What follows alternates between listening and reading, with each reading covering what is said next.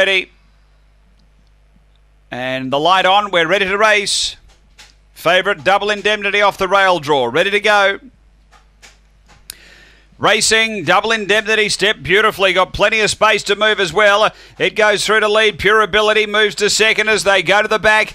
Behind those came Alan Jono third, and then Nitro Kiss from Minotaur. And next is Avatar Halo. A big breakaway is Whack and Theo. And Doran's Bliss back at the tail. Down the back, leader Double Indemnity. About a half on Pure Ability. 3 away next is Minotaur, and 4 away is Nitro Kiss. They race to the turn. Double Indemnity gets away a bit now over Pure Ability. And Double Indemnity goes on to win it well. Pure Ability second. Third home Minotaur. Then Nitro Kiss from Avatar Halo. Next is Alan Jono. Behind those we had Whack and Theo with Doran's Bliss. The run here is 31-13 after the running of race number 6.